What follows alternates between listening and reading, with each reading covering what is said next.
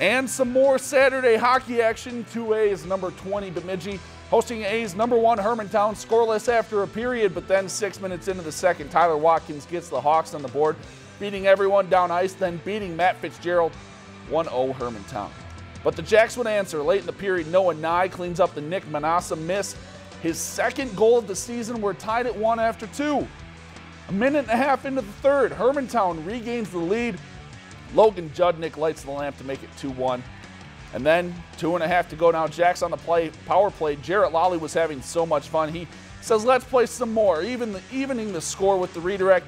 We're headed to OT, but then just 30 seconds into the extra period, Jesse Jocks redirects the Tyler Watkins one-timer for the game winner.